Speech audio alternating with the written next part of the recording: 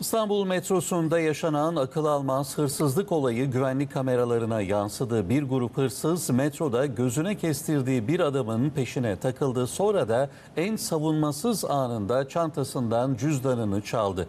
Buse Öztürk ve Burak Yılmaz'ın haberi. Eylem yapmadan önce şahıslar önce bölgenin keşfini yaparlar. Daha sonra en zayıf anı seçip en zayıf kişiyi bulurlar. Yürüyen merdivenden çıkan adamın peşine takıldılar. Kaşla göz arasında cüzdanını böyle çaldılar. Ben cüzdanımı çaldırdım. Metrodan indikten sonra farkına vardım. Baktım cüzdan yok. Akıl cebimdeydi. Hırsızın adresi Levent metrosuydu. Hırsızlar her şeyi planlamıştı. Metroya geldiklerinde önce içeride bir süre keşif yaptılar. Sonra da hedef belirlediler. Belirledikleri kişinin yanına gittiler, etrafını sardılar. Doğru zaman gelince de harekete geçtiler.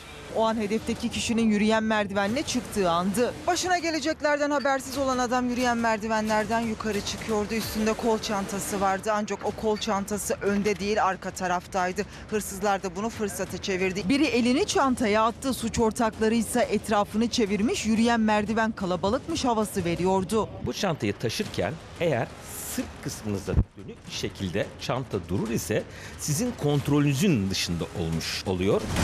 Sizin kontrolünüzde şu anda ve elle ve gözle kontrol edebiliyorsunuz. İddiaya göre hırsızlık çetesi 7-8 kişiydi ama 3 ya da 4 kişi birlikte hareket ediyordu. Peki metro veya kapalı alanlarda vatandaşlar nasıl önlem almalı? Çok kalabalık yere vatandaşın girmemesi lazım. Eğer bulunuyorsa yine üzerindeki bu tip taşınması önem arz eden çanta vesaire varsa bunu da yine kontrolünde tutması gerekiyor.